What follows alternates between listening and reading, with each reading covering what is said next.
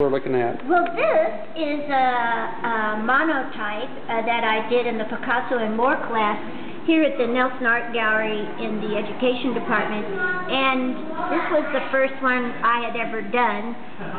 This is like your playing card, the king, and I kind of took a playing card and looked at all the lines, and you roll your ink on this blue sheet of feels like a piece of plastic, and then you take all kinds of funny little tools like an ear swab, and you take off the ink, or you take the edge of a piece of cardboard and make your fine lines and take off the ink. So you're actually taking off the ink. So on the acetate, it was covered with ink first. Right.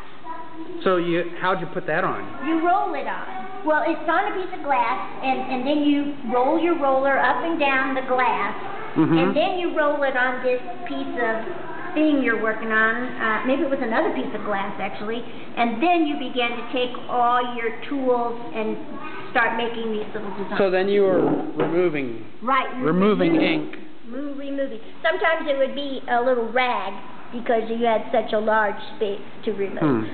And otherwise it was the ear cleaner, it was toothpicks, it was the edge of a piece of cardboard.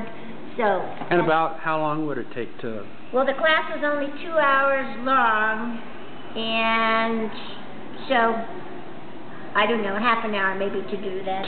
To make this image here?